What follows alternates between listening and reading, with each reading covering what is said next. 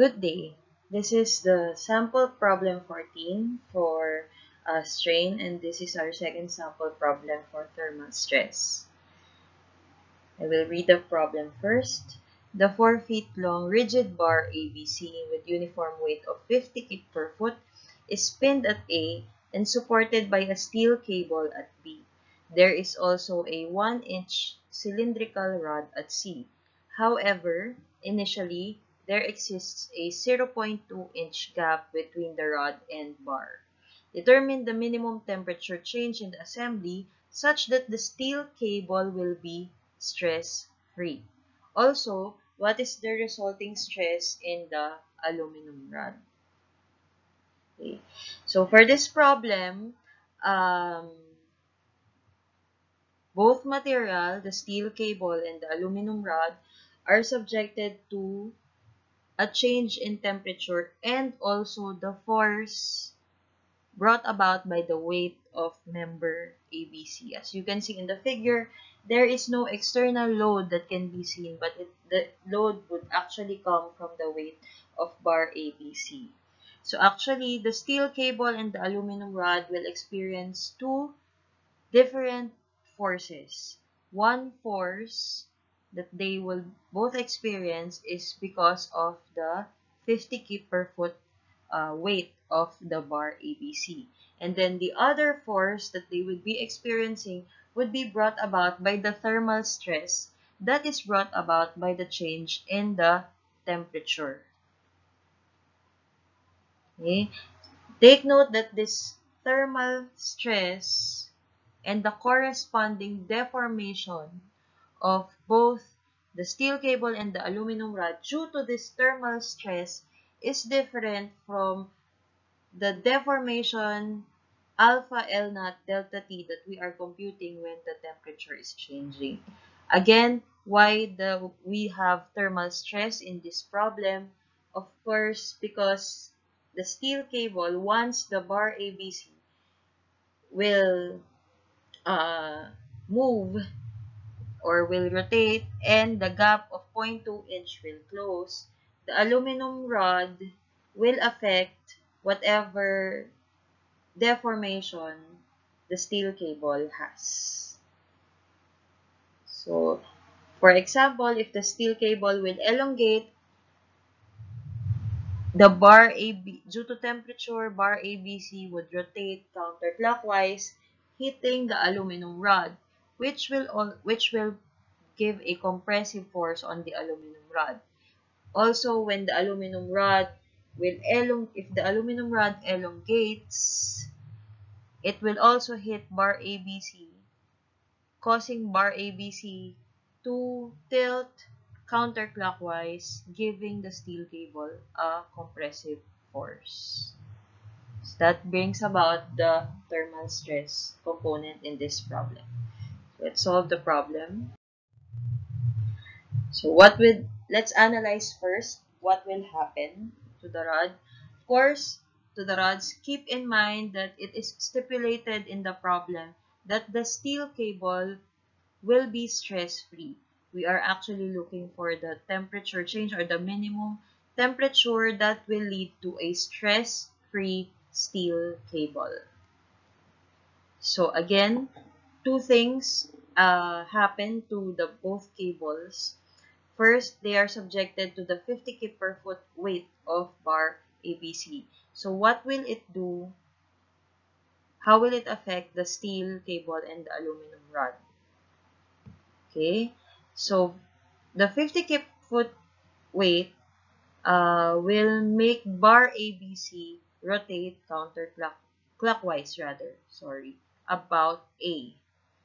So when bar ABC rotates counterclockwise about A, the steel cable will elongate, giving a tensile force on the cable. And if the gap is closed, the aluminum rod will be compressed. Now, we are asked for the temperature change. So, of course, we know that there would be two types of temperature changes, increase in temperature and decrease in temperature. Which will bring about a stress-free steel cable? Again, please note that the tension in the force, the 50 kip per foot weight gives you a tension on the steel cable. So let us examine what will happen if the temperature increases. As I've said earlier, if the temperature increases, the steel cable will elongate and bar ABC will rotate clockwise, compressing the aluminum rod. The aluminum rod will also elongate and that will compress your steel cable.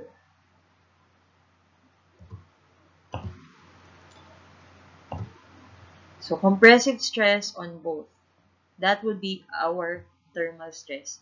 Take note again, because of the temperature change, both cables will elongate, but there will be a compressive stress on both. Of course, the compressive stress will bring about shortening in the cable. It may be the case that the net deformation in both in the cable and the aluminum rod is still elongation. But there is definitely a compressive stress on both. Now, if we consider a decrease in temperature, let me erase this first.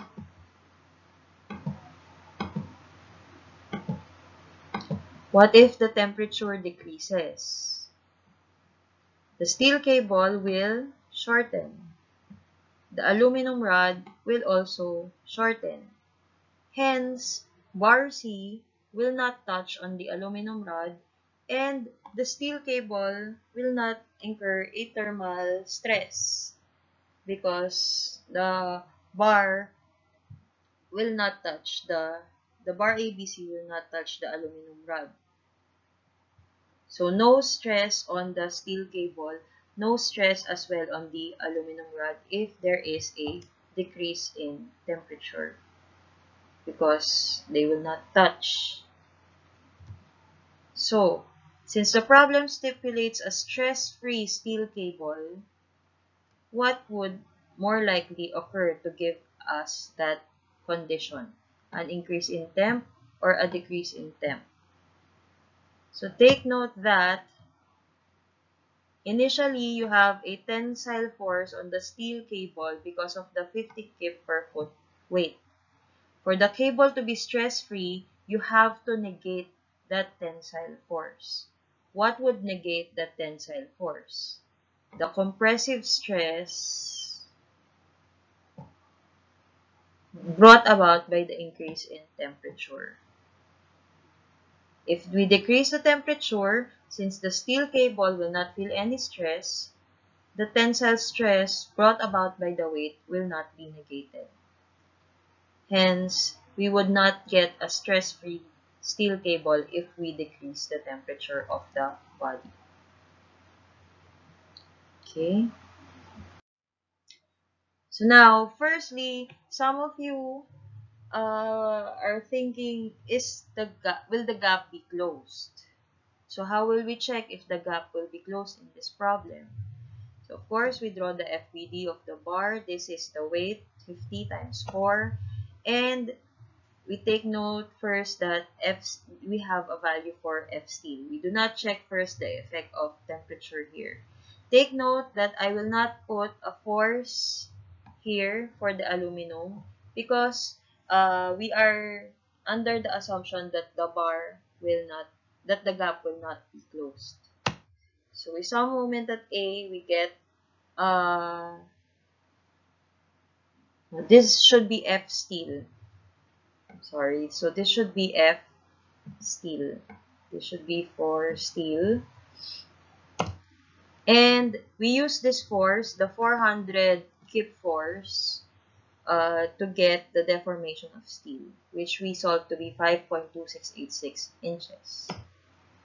So in our deformation diagram, again, the bar will rotate clockwise. This would be our deformation in the steel bar. This would be the deflection of the rightmost end of the bar. We use our similar triangles to get y. Y is 21.074 inches. It's, of course, very, very much larger than the gap. Hence, the gap will be closed. So, this part of the problem is actually optional. Most of our problems, especially the design problems, will be designed such that any gap that is given in the problem will be closed. So now, I there should there are actually two solutions to the problem, two ways of going about this problem. First, the first way and more often used in ES13 is to consider the effect of the force and the temperature simultaneously. The other one is to consider them separately. Why do we always use the simultaneous analysis of the force and temperature? Because it's easier, it's a shorter solution. I will try to provide you a solution for when you consider the effects of the force, the applied force, and the temperature separately, but not in this video because it's a very long solution. So now, we consider the effect of the force, the 50 kg per foot weight, and the temperature simultaneously. So again, uh, when we consider them simultaneously, take note na we already have steel to be 0. It means that we are both considering the tension force from the 50 kip load and then the compressive force due to temperature, 0 na yung force sa steel. And now, since we proved that the gap will be closed, we now put a force for aluminum. And the force for aluminum should always be compressive because the bar will just be in contact with aluminum. It will not pull on the aluminum. Okay? And also, when we sum moment at A, the force in aluminum should be really upwards for it to be in equilibrium with the 200 kip force. So again, summing moment at A, you get F aluminum equal to 100 kips. And since one of the questions in this problem is to compute for the stress in aluminum, we compute for the stress in aluminum readily. So again, keep in mind when you read in the problem that a material is stress-free, believe the problem, and since the material is stress-free, the net force in the material would be 0. Okay? Now, we want to find the temperature.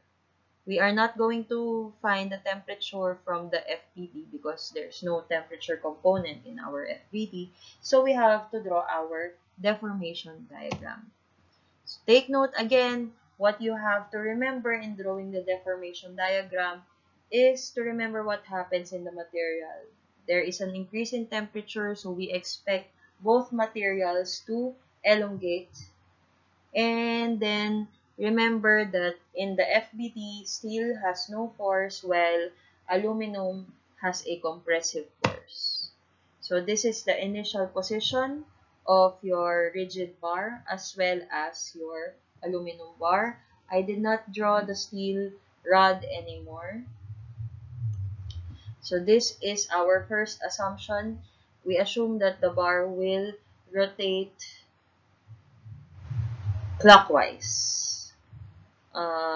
In this first deformation diagram, I assumed that the rightmost end of the bar here will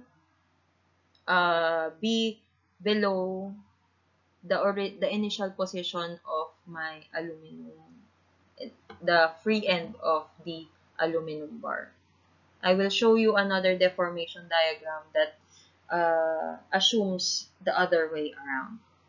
Okay, so we now input the deformation for steel.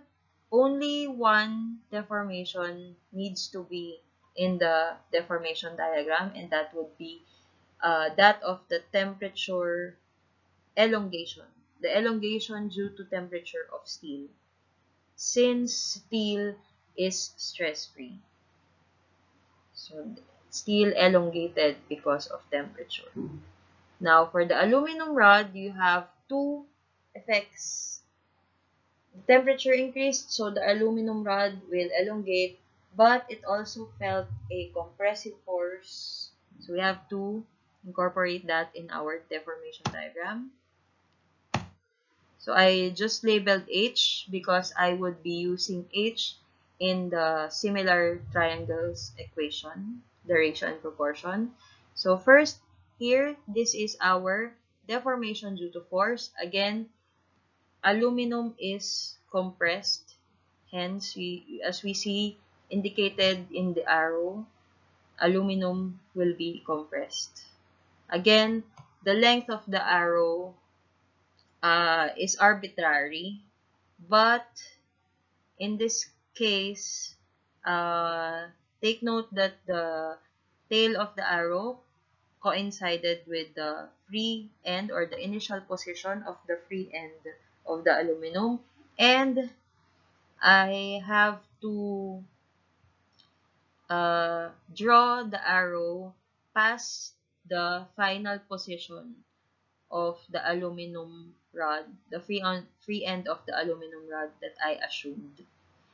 Mainly because I have to incorporate that the change in temperature brought about an elongation of the material. Okay? So, what if the temperature is decreased? So, dapat, pag ganyan, yung arrow ko ng force ay hindi lalampas doon sa final position na inassume ko. Para yung sa temperature ay paiksi rin. Ganyan. Yan ay kung nag-decrease ang temperature. Pero dahil nag-increase ang ating temperature, dahil nag-increase ang ating temperature, kailangan nakalampas yung deformation ko due to force dun sa final position para maidodrawing ko na humaba si aluminum dahil sa temperature para makaabot siya dun sa sinet natin na final position. Okay? So, that's how you incorporate the directions of the forces na nilagay natin sa FBD. And also the temperature increase or decrease. So, how to formulate the compatibility equation? So, again, the distance between the initial position of the free end of aluminum and the final position of the free end of aluminum is delta P aluminum minus delta T aluminum. And then, this space here is equal to the gap. So, our similar triangles, delta T for steel all over 1 is equal to H over 4. Again, because this is 1 here, and the whole length of the bar is 4. And that would be equal to the gap, this space over here, which is the gap, plus delta P aluminum minus delta T aluminum all over 4. We substitute all our values given in the problem in the equation, and we get our delta T to be 757.708 degrees Celsius increase in temperature. That would be the minimum temperature that will bring about a stress-free steel. Okay. So, how about if I consider na hindi lumampas kay aluminum yung final position. Nandun lang siya sa middle of the gap. Paano yung magiging diagram ko dyan? At makakakuha ba ako ng same equation? So, for steel, ganun pa rin siya. Delta T ng steel lang ang ilalagay natin kasi stress-free naman si steel. And then medyo magbabago yung ating similar triangle na length na H. Nandito na siya. Mas lumiit siya kaysa kanina. Tapos, ganun pa rin. Si aluminum ay na-compress. So, pababa yung ating arrow. Ibig sabihin, umikse si aluminum. Again, ang arrow natin nagsimula pa rin sa initial position ni aluminum, nung free end ni aluminum, arbitrary length. Tapos, kailangan niyang humaba. Yung aluminum ay hahaba para maabot niya yung inassume natin na final position. Okay? So, paano na ang ating similar triangles? So, yung difference ng initial position ni aluminum at ng final position ni aluminum, ito, ay delta T aluminum minus delta P aluminum. Medyo baliktad kesa dun sa kanina. And our equation now would be yung similar triangles natin, ganun pa rin. Delta T steel over 1 is equal to H over 4. Pero ito yung nabago. Yung H natin ngayon ay mas malaki na yung gap kesa sa H. Kanina, mas malaki yung H kesa sa gap. So, H is gap minus delta T minus delta P for aluminum. But take note na ito yung equation natin kanina, pareho lang sila. Kasi pagka dinistribute na natin yung negative sign na ito, this one, kay delta T at kay delta P, ito pa rin equation na to yung lalabas. So, okay lang kahit i-assume ninyo na yung final position nasa gitna ng gap o nasa lampas ng gap. Pareho pa rin ng makukuhang equation. Okay. So, paano naman kung in-assume ninyo na clockwise, counterclockwise rather, yung rotation ng bar? Take note na kung increase in temperature ang gusto nyong mangyari, nandito kasi si steel, di ba? Ayan, dyan si steel. Kung increase in temperature ang gusto nyong mangyari, hindi pwedeng ganyan yung maging final position ng inyong rigid bar. Kasi ibig sabihin yan, iikse si steel para makarating dyan.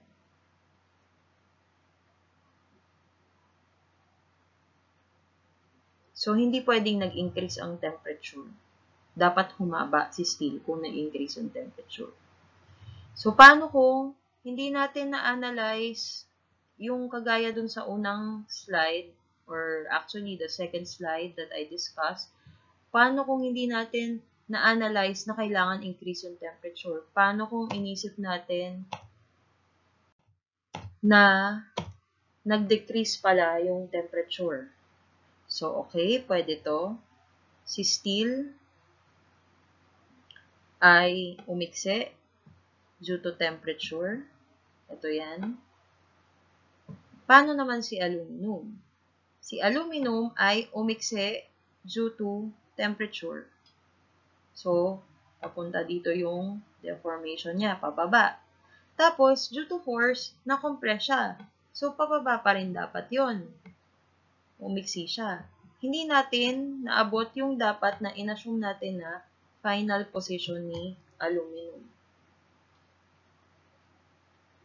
So, hindi pwedeng ganyan yung maging assumption natin. So, I just presented the alternate assumptions to you para lang if maisip nyo, hindi nyo naman ma-analyze agad-agad yung problem, kung marunong tayong mag-draw ng deformation diagram at marunong tayong mag-incorporate ng mga concepts natin sa deformation diagram, malalaman natin na mali yung ginagawa nating deformation diagram. Okay, that's all. Of course, if you have any questions regarding the videos that I uploaded, feel free to consult with me. Thank you.